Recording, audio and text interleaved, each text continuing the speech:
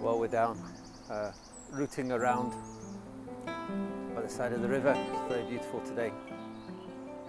Here by the side of a river is this tree, and I am pretty sure, 99% sure, that this is a bay willow. It's got leaves like a bay tree, and they actually have a bit of a bay tree smell to them.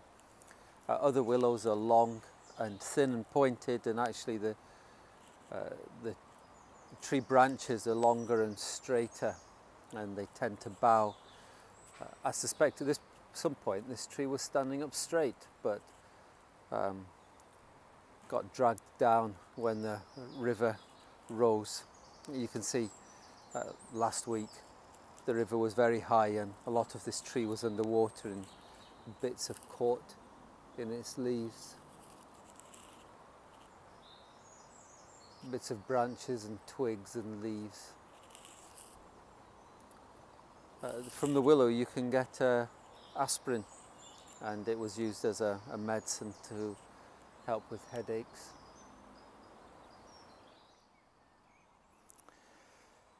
Now the Bible speaks about willows, or sometimes it's translated poplars. They're a similar family, and you see their likeness when you see their seeds, which are like a cotton. To start off with, in say the book of Deuteronomy, the willow is a tree of celebration. You go out with willow trees and willow tree branches, and you celebrate, and you praise God and you worship. But by the time you get to Psalm 137, it's a tree that causes people to mourn. By now the children of Israel have been in Babylon for quite a long time. They've been in exile and under a powerful ruler. And this song is sung by the rivers of Babylon. We sat and wept when we remembered Zion. There on the willow or poplar, there on the willow trees we hung our harps, for our captors asked us for a song. Our tormentors demanded songs of Zion. They said, "Sing the songs of Zion." How can we sing the songs of the Lord while in a foreign land? Will I forget you, Jerusalem? May my right hand forget its skill. May my tongue cling to the roof of my mouth if I do not remember you, if I do not consider Jerusalem my highest joy. And so a plant that had been a symbol of great joy and happiness now reminded them that they were far from where they should be. They were far from Jerusalem, far from their homes, and they couldn't sing. How could they sing? Their captors tried to force them to sing, and they wouldn't sing, because singing comes from the heart, and their songs, really, like Psalm 137, were sad songs. I don't know what's happening in your life, and I'm sure, like many others, you're looking around at the things that you used to do but you don't do now.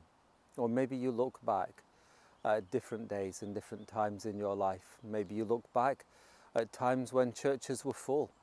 Maybe you look back at times when Christianity had a hold, and you look around now and it feels to you like a desert. Well, the Jews were right. Sing to God. Call upon his name.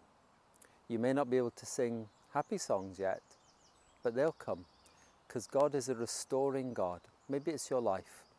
Maybe it's the joy has been taken from your life. Well, God is a restoring God. He brings back joy to those who put their trust in him, who rest upon him. And so let's learn from Psalm 137. They did return to Jerusalem.